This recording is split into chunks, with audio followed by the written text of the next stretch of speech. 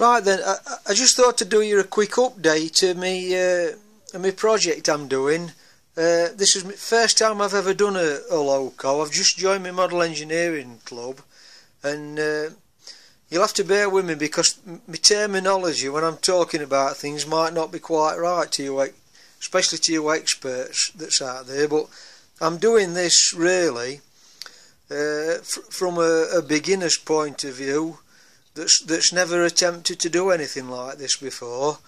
So it's really not for any expert. It's just for people that's interested in having a go themselves, perhaps. Now, what I'm making, and you might have seen a different picture on my first part, because to be fair, I've not decided fully what actually shape it's going to take yet. I ain't quite decided. I've been concentrating on main chassis at the moment. So this I've taken these ideas from an amalgamation, different bits I've seen on internet, and I've got no working drawing as such. I'm just like playing it by ear. I mean, I have got a few solid concrete ideas and my sizes, because obviously I've got to keep it in scale, and this is going to be a 5-inch gauge loco, probably a shunter when I've finished, and it'll be run by an electric motor which I've got on order, and that's the only thing I've got to buy, an electric motor and controller, maybe just a few odds or items here and there as I go along, but I'm building it mainly from unused items in my workshop and any scrap I've got. So it'll have a motor in it eventually, running onto one of spindles, and then that'll be connected to other set of spindles via crank pins and a connecting rod here. Look, if you can see that, that'll be on outside.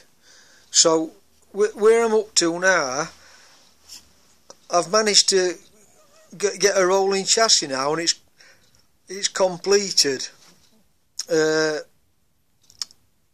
When I say complete, it's not actually complete, but it's a rolling chassis. I've still got to make a few items like brackets for the motor and things like that.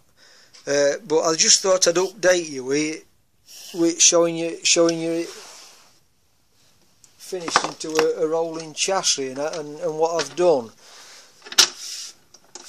So what I'm going to do now,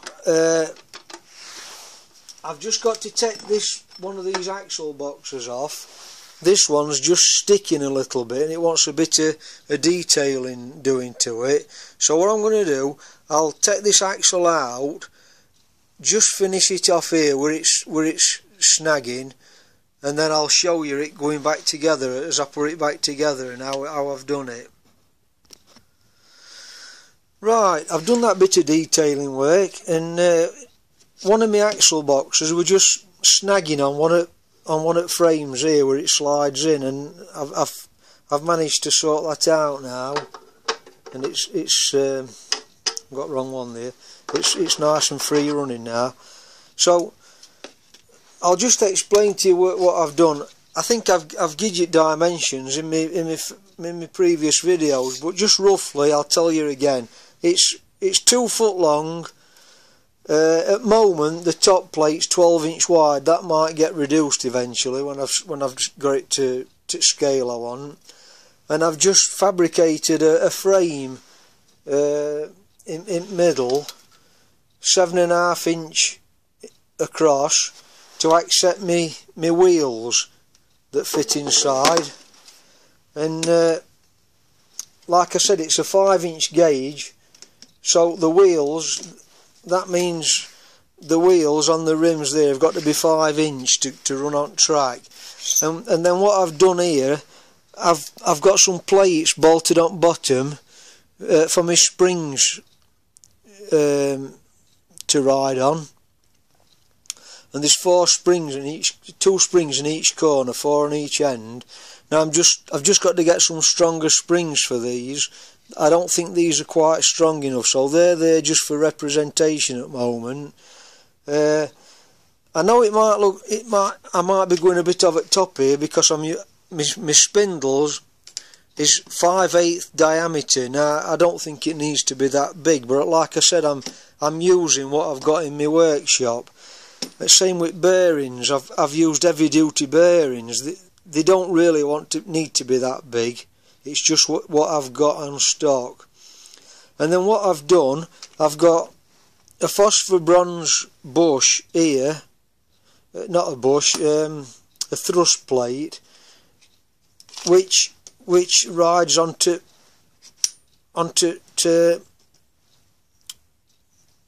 axle box, just to keep my wheels away from frame. So, and then each corner I've numbered. This is number 2, to keep everything in sets, so that, because we're being fabricated, although it's fairly accurate, it's just a few thou out here and there in each corner. So I've kept everything in sets and fitted them for each corner.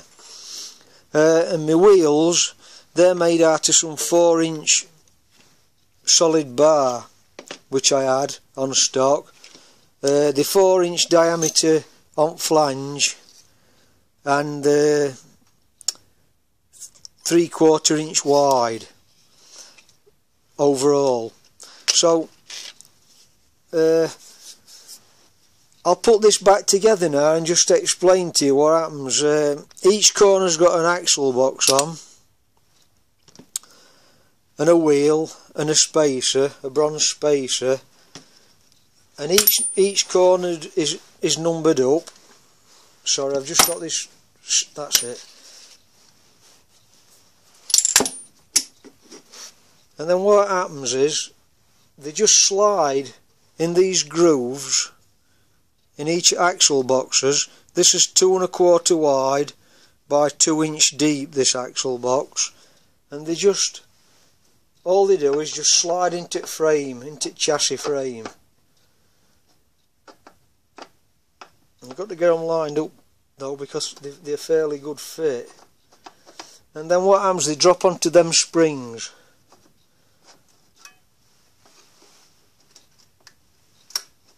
Once it's lined up, like so. So that's my suspension now, and like I said, I think I want some stronger springs, but I'm just playing this by ear at the moment. I'm not working to no drawings. And then on each corner you've got your keeper plate for the axle box, and that fits on one on each corner to stop axle box from escaping.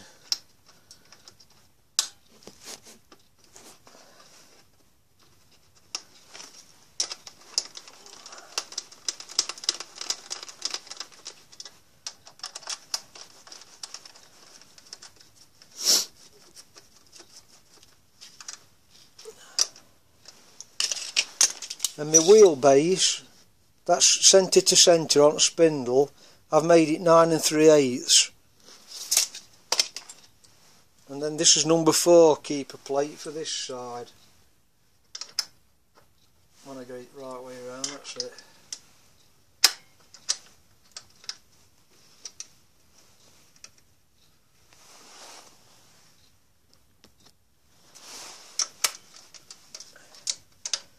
So that's them secured. Everything's a bit tight. I've got no oil on it yet, so it'll be okay once it's oiled up. So I've got a rolling chassis now. Everything's welded up. What else can I tell you? I think that's it really. So what I'm going to do now is I'm just going to, my next job is to make these cranks now that fit on each of these, and with a connecting arm, and that's what I'm going to do next. And I've found a bit of aluminium. It's a good quality aluminium, this, and I've cut 4 discs off, and I'm going to shape them to that shape to fit on that shaft on each one with a connecting rod. So that's my next job. Like I said, I'm only a novice, so I'm doing this from a beginner's perspective really, and I'm learning as I'm going along. I'm not working to no drawings, like I said. I'm just picking ideas up and making an amalgamation of different ideas to start with it for my first project, just to use all my scrap items up in my workshop. So I think that's everything really. It's now ready. I've just got to make some motor mountings. I ain't got my motor yet, that's on its way, and then that'll fit with a chain onto its spindle, and then my cranks will and my connecting rods will joint spindles together. And then once I've got that done, it's basically ready for its first coat of paint, undercoat. And where I've joined my bits of metal together, I've just got to put a bit of filler in before I paint it, and then everything will look okay then. So that's my rolling chassis anyway.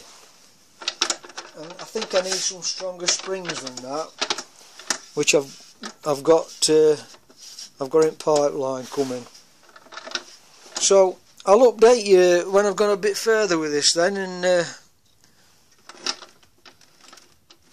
and then anybody that might be interested in doing it, I'll have a beginner's perspective, like on what to do. So thanks for watching then, and I'll catch you next time.